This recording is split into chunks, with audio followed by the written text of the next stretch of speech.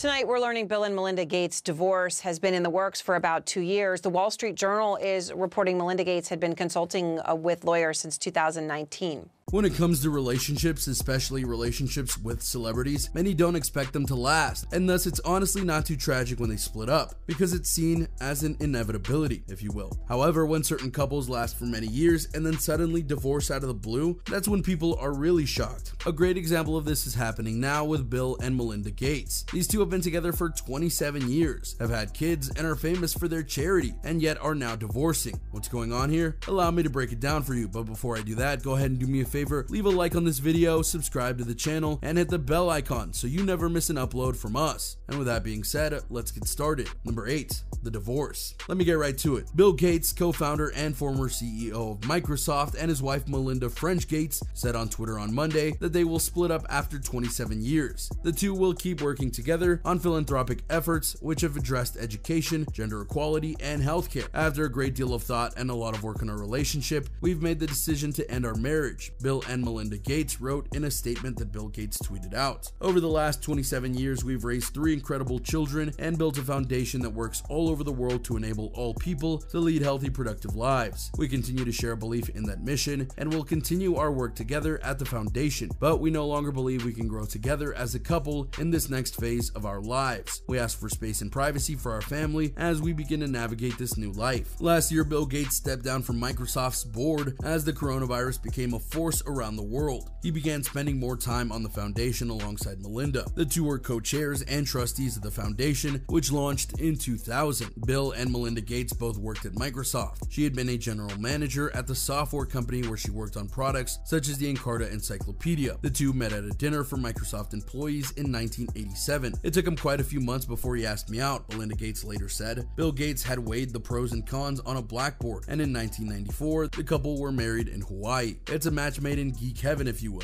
and yet they're divorcing after nearly 3 decades of marriage, and that definitely has people scratching their heads as to what really went down here. Was it one thing that led to this decision, or was this really a long time coming? Number 7. A combo of things. There were a litany of issues that reared their heads in the lead up to Bill and Melinda Gates' divorce after 27 years of marriage, according to a source close to the two. Throughout their decades together, the billionaire couple reportedly had a combo of things that prompted the split, and the fact that their youngest child, Phoebe, is now an adult. The two simply felt now was the right time to end things for good. It's absolutely because their youngest child is graduating from high school, and the idea was that they should stay together through that, the source says. They limped through until their kids were out of school like a lot of people. Jennifer, currently a medical student, called the breakup a challenging stretch of time on Monday as she penned an address to her friends on her Instagram story. By now, many of you have heard the news that my parents are separating. It's been a challenging stretch of time for our whole family. Jennifer's statement begins, "I'm still learning how to best support my own process and emotions as well as family members at this time, and I'm grateful for the space to do so. I won't personally comment further on anything around the separation, but please know that your kind words and supports mean the world to me," she continued. Jennifer also thanked readers for understanding her family's desire for privacy at this time. Several reports revealed that it was Melinda who pulled the trigger on the divorce from the Microsoft co-founder in her official court filing, indicated that the two had already set a separation agreement in place. Said agreement was part of a plan by the two to keep things as civil and private as possible. The pair also planned to further their working relationship at the Bill and Melinda Gates Foundation. "Nobody's going to want to invite more scrutiny because it'll hurt their credibility," the source said. "I don't think they're so angry that anybody wants to take each other down like you sometimes see. Melinda is not insensitivized for that." Number 6. The financial split. Sadly, and yet somewhat obviously, when it comes to what you might call grand scale divorces like this, meaning people who have a lot of wealth when they split up, the question soon becomes that of how the money will get split. When Jeff Bezos divorced from his wife, she took tens of billions in the settlement. So what will happen here? Financial details of the Gates parting ways are not yet clear. Bill Gates owns 1.37% of Microsoft's outstanding shares, which are worth more than $26 billion,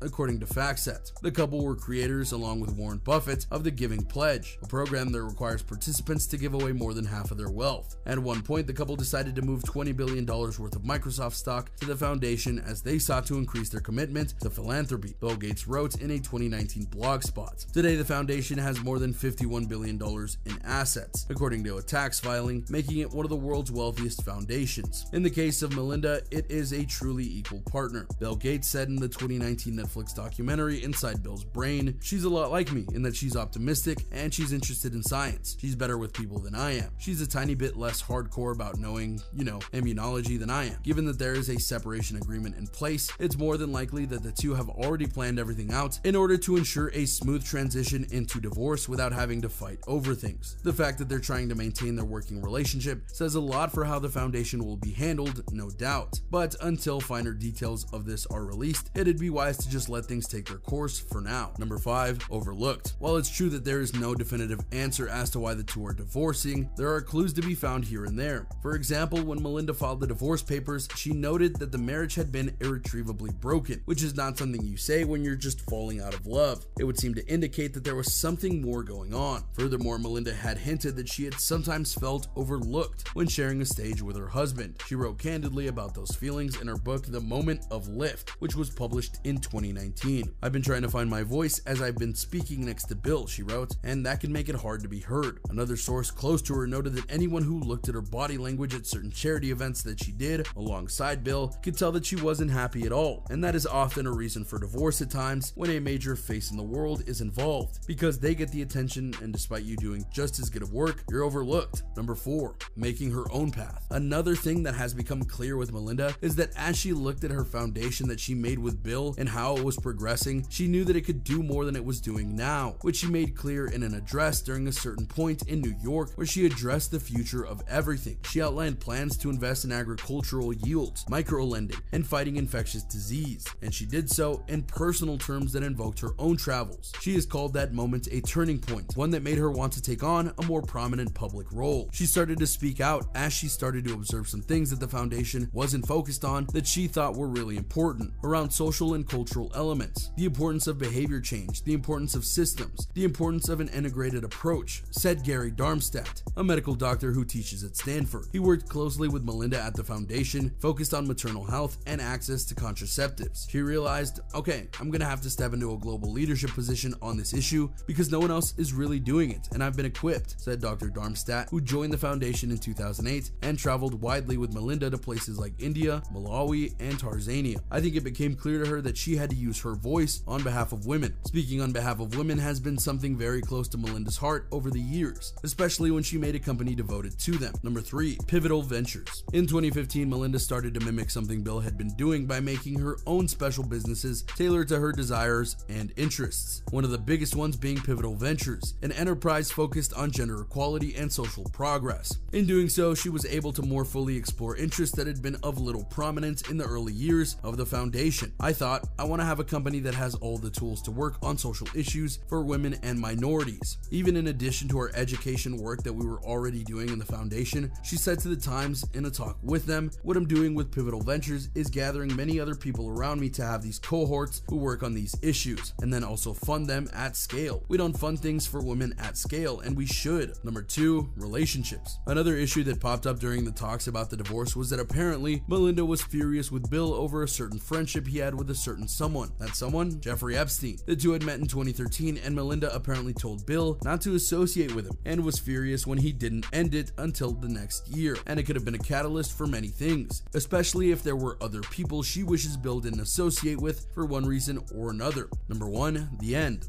Sadly, it doesn't appear that any last-minute changes will happen to try and bring Bill and Melinda Gates back together, which means that for all intents and purposes, this is the end of their marriage. More than likely, we're going to hear a lot more over the next several weeks or months about why they divorced or the events leading up to it, and that's just the nature of the beast. The saddest part about all of this is that they went so long together and now it's over. This isn't like a marriage in the celebrity world where it lasts a year before they split up. This one lasted and some real good came out of it, but if that's now over, then we need to respect their wishes of privacy and peace as they sort everything out and move on. So what do you think? What do you think of this look at the divorce that is coming from Bill and Melinda Gates? Are you saddened by the fact that this long marriage is ending? Do you think that a lot of things are going to be divided between these two as a result? Are you glad they'll still be working on their charity foundation? Go ahead and let me know in the comments down below. Be sure to subscribe, and I'll see you next time on the channel.